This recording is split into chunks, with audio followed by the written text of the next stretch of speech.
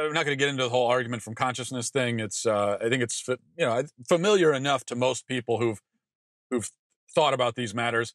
In essence, if God does not exist, then only physical matter and physical processes exist.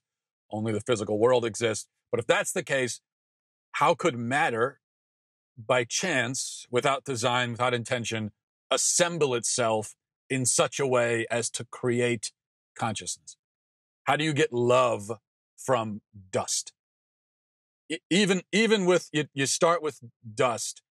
Even if you add billions and billions of years on top of it, how does it ever become love? What about anger, happiness, empathy, and so on? How does a material thing derived from material and nothing more develop abstract ideas? No other animal can do this. Nothing else on Earth can have abstract ideas. Dolphins are very intelligent aquatic animals, but even the most intelligent dolphin cannot think about the idea of, say, freedom. Much less can a dolphin desire freedom. Much less can the dolphin look at itself and say, I'm a dolphin, I am me, but I wish I were more than me.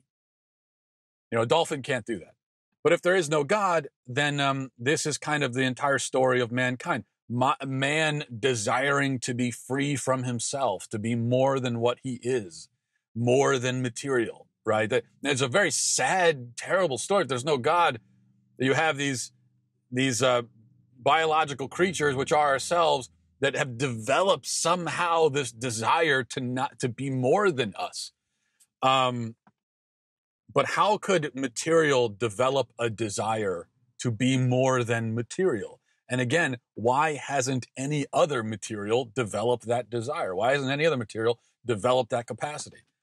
Most of all, how could a totally physical thing originating from stardust become aware of itself? That's the trickiest thing for atheists, I think. They might say that, well, the brain is a computer, and so all the things I mentioned, love, empathy, anger, sadness, so on, are just functions of the fancy computer system that we got in our heads.